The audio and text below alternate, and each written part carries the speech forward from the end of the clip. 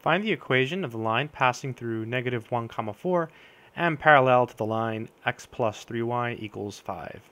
Let's go ahead and work this out. So to find the equation of a line, we need a point and we need a slope. So we've already got the point, so that part is done for us. We're told that our line is parallel to this line. That means that our line has the same slope as this line. So in order to find the slope of this line, we first have to solve for y. So x plus 3y is equal to 5.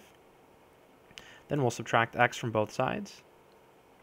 So this is 3y equals 5 minus x. Now I'm going to rewrite this as 3y equals negative x plus 5. And then we'll divide everything by 3. So we end up with y equals negative 1/3 x plus 5/3. So the slope of this line is negative 1/3. Since our line has the same slope, our line has a slope of negative 1/3 as well. To finish, we'll use the point slope formula for a line.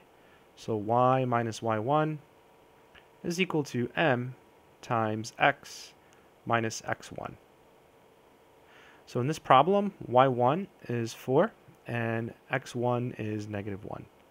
So y minus 4 equals m was negative 1/3, and then x minus negative 1, so that will really be x plus 1.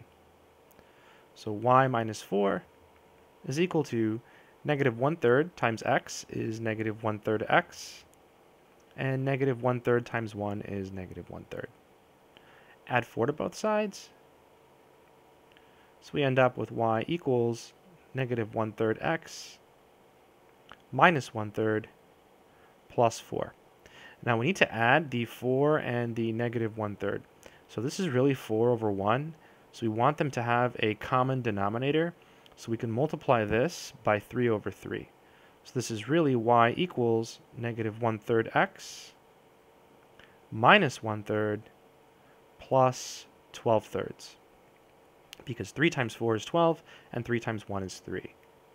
So this is y equals negative 1/3 x, and then we just add negative 1 plus 12 is 11. So plus 11 over 3. And that is the final answer. I hope this helps.